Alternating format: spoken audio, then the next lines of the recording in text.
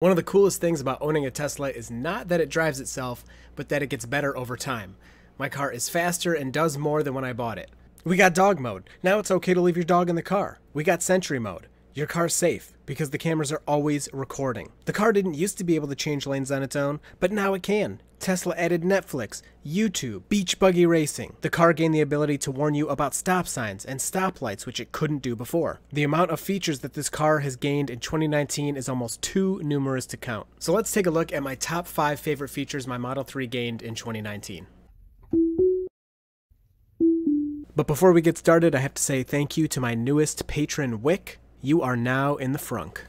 Number 5 is a pretty recent addition, stop mode. When I first got my car, I had to use the brake below around 5 miles an hour. Above that speed, the car uses regen braking, taking kinetic energy from the motors to slow the car and recharge the battery. Well, Tesla made it so it's possible for you to not use the brake at all during your drive. The car now slows all the way to a stop. Getting the hang of this takes a little bit of time, and in the winter when your regen is limited, you can't use it all the time, but when you are using it, it makes the car even easier to drive. My 4th favorite new feature that came out this year is Smart Summon. All I have to do is pull up my phone, hold a button, and my car will come find me in a parking lot. When this feature first came out, it took the internet by storm, in good and bad ways. There were stories of fender benders, near-miss accidents, and even an article about some guy walking in front of his car to see if Smart Summon would stop for him. While this feature is really fun and really amazing, it does make the car fully self-driving in parking lots. I don't get that much use out of it yet. It still needs a little bit of improvement, so I don't use it all that often, which is why it's number 4. Number 3 is better lane changes. I was so excited when this update came out. This also comes from the 2019.40 update.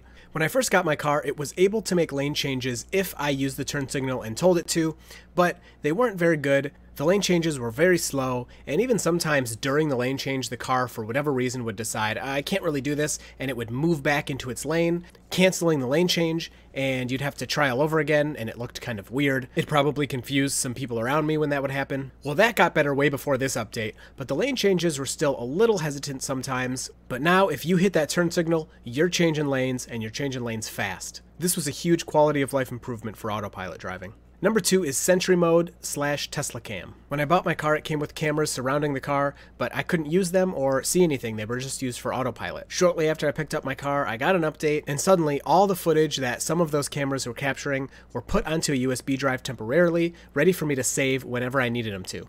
If I see something weird in traffic, just click a button and it saves it.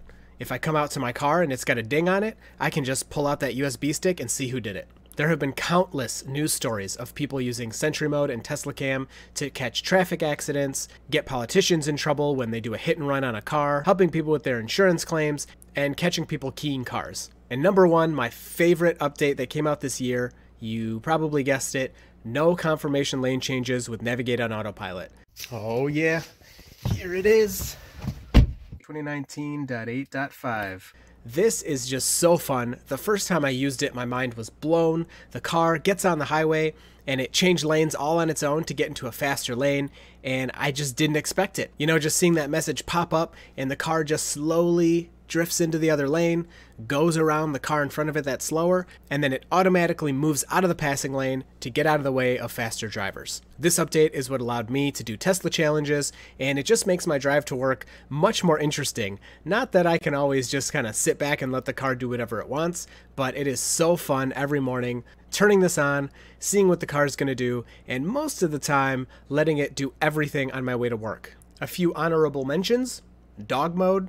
Really fun. A lot of people had fun with this one. You can put your dog in the car, set a temperature to keep them safe. A message comes up on the screen, so anyone that looks into the car can see that your air conditioning or your heating is on, keeping your dog comfortable. Deep rain also. One of my bigger complaints was that the windshield wipers didn't work all that well, and I have had a great time with deep rain. I've seen mixed opinions on this across the internet, which is pretty funny because, you know, we do all have the same software, but it seems like the cars do behave slightly differently. Ever since receiving deep rain, I personally have had a great time with my auto wipers, and they seem to work perfectly. And finally, Joe mode. This came with version 10. It's just a little setting in the safety menu that lets all your warnings and chimes and noises that the car makes, like turn signals, quieter. And it's really nice, especially when you have a baby sleeping in the back seat. Now, some of the warnings are still a little loud, but they are quieter than they were, so I'm really happy to have that option. Let me know your car's favorite new abilities in the comments below. I love Navigate on Autopilot, but again, without software updates, it wouldn't be that great.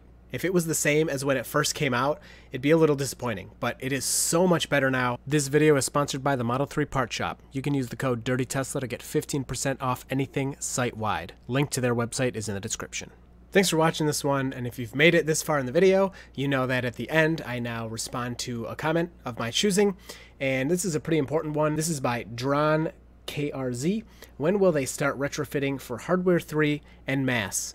Well, Elon tweeted and he said in Q1 they're going to start doing much more Hardware 3 retrofits. If you're unfamiliar, if you bought full self-driving, some cars have older hardware on them. It's just a computer chip, and this can be Model 3, Model S, or Model X. And if you want some of the new things that are coming out, like cones being displayed on your screen, or now it looks like some people are getting stop signs and stoplights actually displayed on their screen, you need this new hardware, and Tesla has to do that for you. So Elon said Q1, and they will be contacting you to let you know that your car is ready for the retrofit. And I'm more hearing now that you go to a service center for this. Mobile service won't be doing it, but it's going back and forth. I've heard both, so we'll see how that plays out. All right, thanks for watching this one. I look forward to talking to you down in the comments, and you will see me in the next video.